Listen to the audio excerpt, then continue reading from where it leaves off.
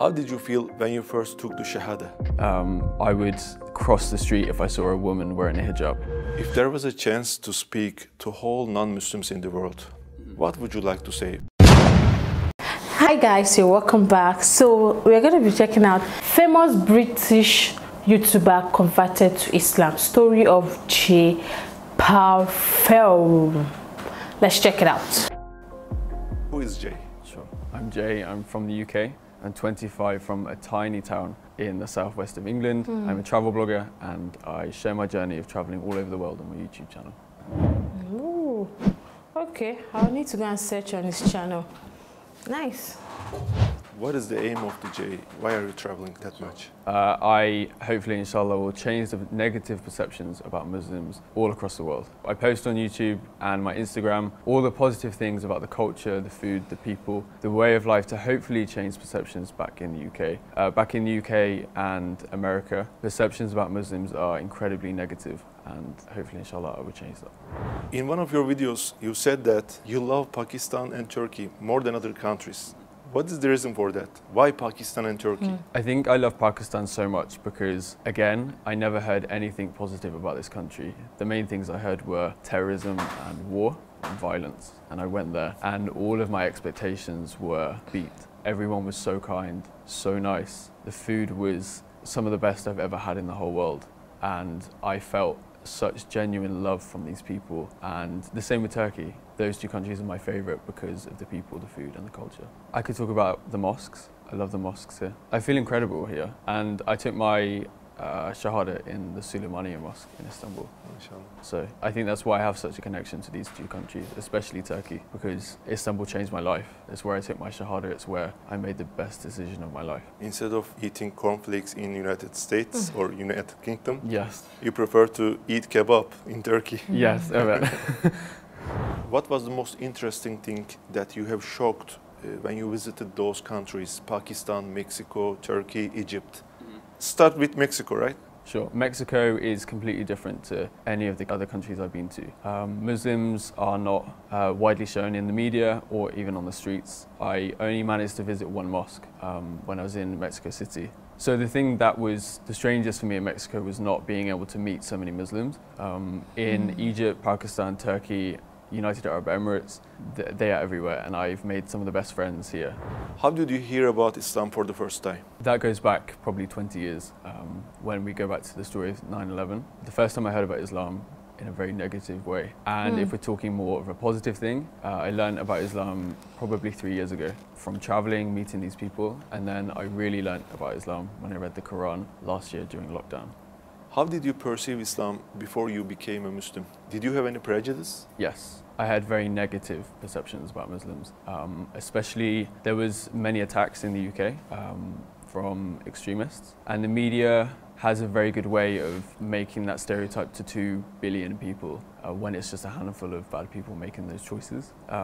I would cross the street if I saw a woman wearing a hijab in London. That's how bad my mind was affected by the media in the UK, because I didn't give myself the opportunity to really learn what Islam was about. And thankfully over the past 3 years I've really learned and discovered exactly what Islam is, and that's the religion of peace.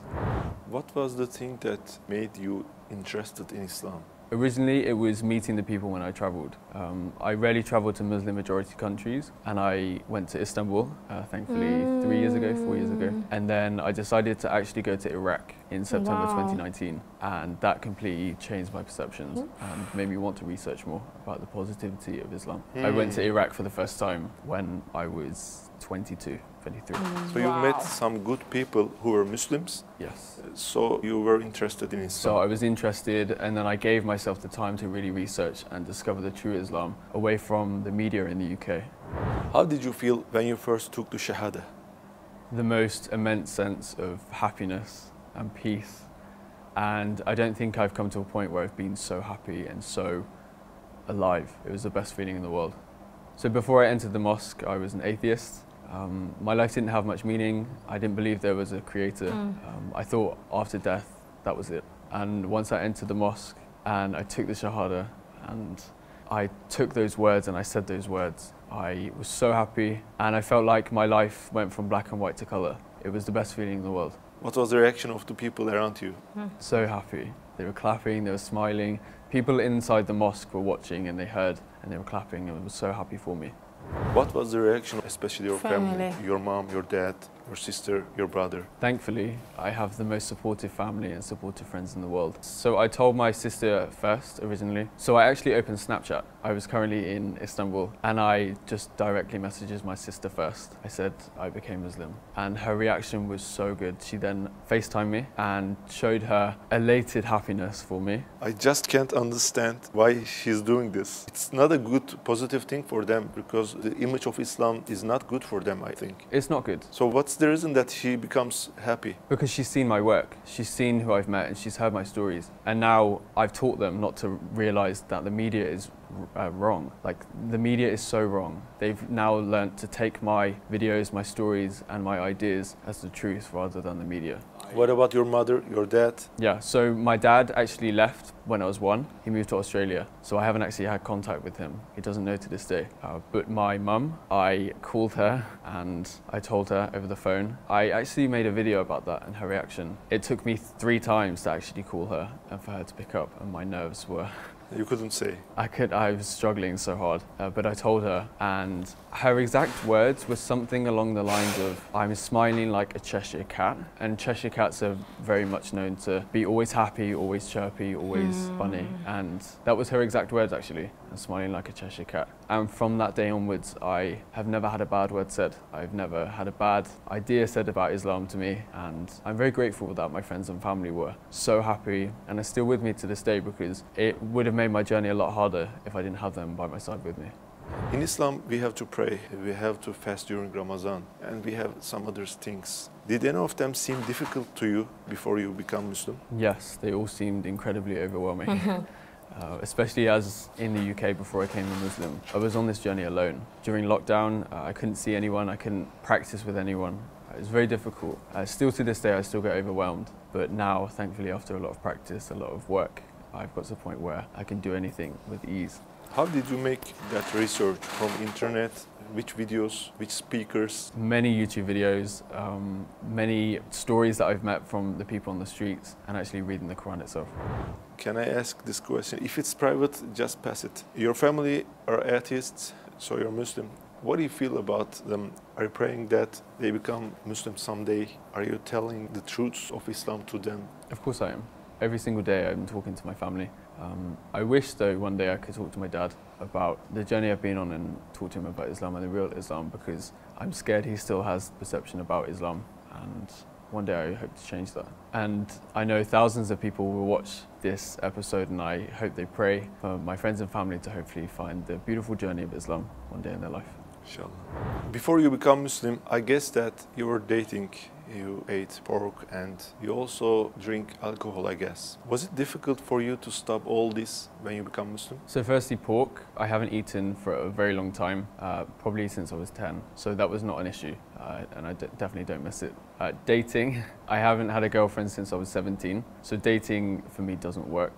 Also, I don't have the time when I'm traveling. So even if I wanted to do it, I couldn't. And alcohol, I stopped drinking alcohol in 2019. So the year before I even became Muslim. What was the reason that you stopped drinking alcohol? I drank a lot at university. At university in the UK, it's very much a student culture to drink almost every day, have parties and celebrate reading one text paper. But yeah, I stopped after because it's not a healthy lifestyle. So I was also vegetarian for a year and a half actually, and thankfully I discovered halal meat, which I'm so thankful for, especially here in Turkey. The food is incredible. You have a YouTube account and Instagram account, and you're popular. I guess that you have messages who wants to date with you. Am I right? Yes, every single day. What is your reaction to them? I don't reply, or I block, because people shouldn't be asking me that. And I also get messages from women and girls' mums, emails and Instagram messages and comments on YouTube asking me to marry their daughter, and I definitely do not reply to them.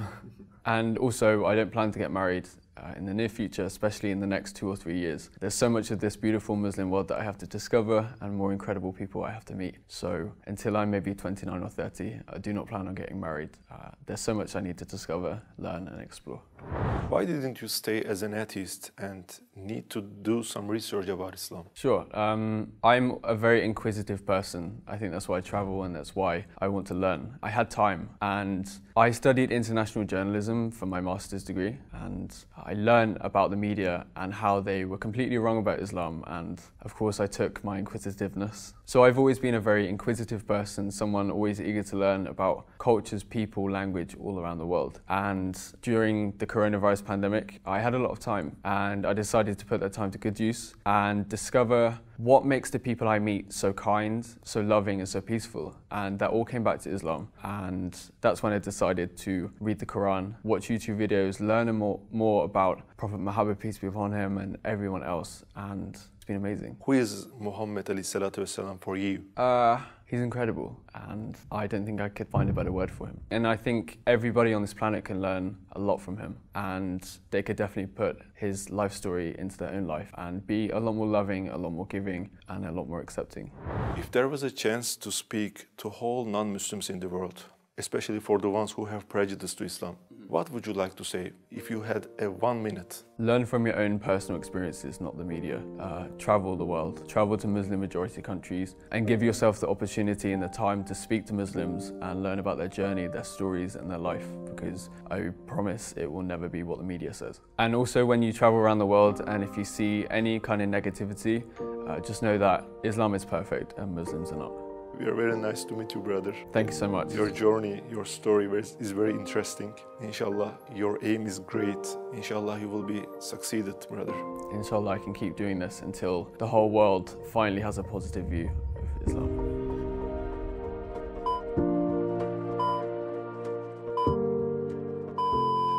Let's come to the hardest question that will make you sweaty. Coffee or tea? That's the hardest question you could ask me being in Turkey. Chai is my favorite here, but I love coffee. If you say coffee, there will be many dislikes in this video. I say chai. I say chai. That's okay.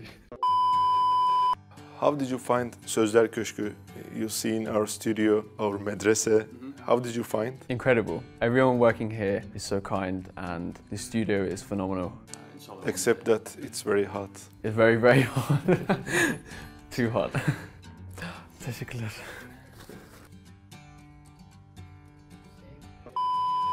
What would you recommend to new Muslims or the people? Sorry.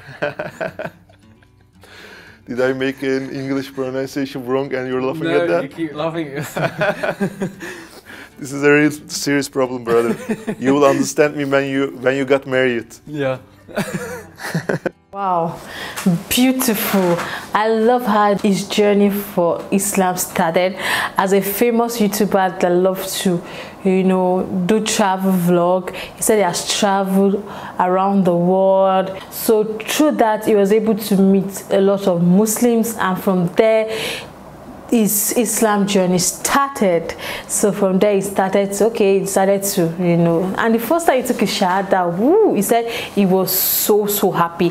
And the beautiful part of it is the fact that his family were not against him being a Muslim. They supported him, they accepted him, they were happy for his decision. As long as that's what he wanted, they stick to it and they accepted it. And one thing that got my attention was when he said before he converted to Islam, anytime you see a lady wearing hijab, he crossed to the other side just to avoid them because of this,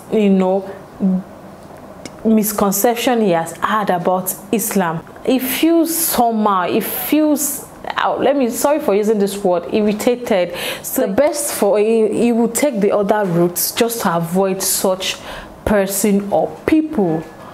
So it was really a beautiful one. I really enjoyed it. I need to check out his channel so I can learn from all these travel vlogs. I'm this kind of person that wants to learn more about countries, how they live their life, their culture, their lifestyle. Amazing. And the behind the scene got me. Wow, amazing. Thank you so much for watching. I'll see you in the next one. Bye.